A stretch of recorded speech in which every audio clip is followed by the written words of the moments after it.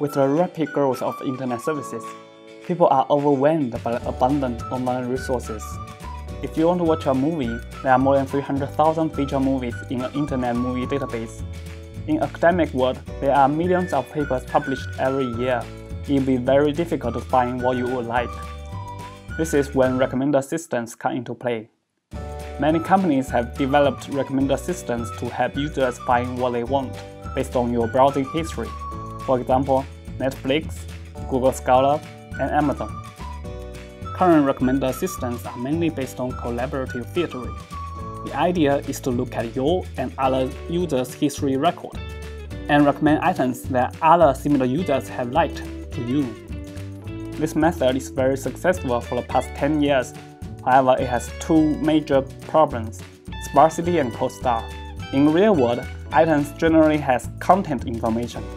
For example, any movie has a storyline description, or for a research paper it has title abstract. So the problem is, how can we make the machine to understand the content of the items? And how can we know what part of the content will influence your preferences? We present collaborative variational autoencoder.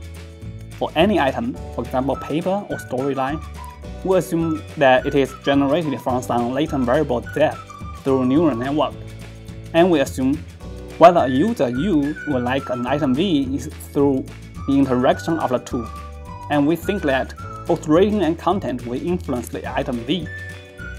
This becomes our Bayesian generative model for recommender system.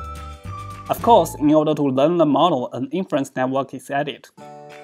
Simple extensions can be made regarding to different multimedia content.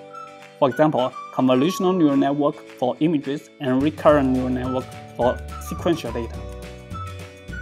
In this way, no matter what the content is, poster, storyline, paper, dress images, all can be connected with the rating information in order to make recommendations.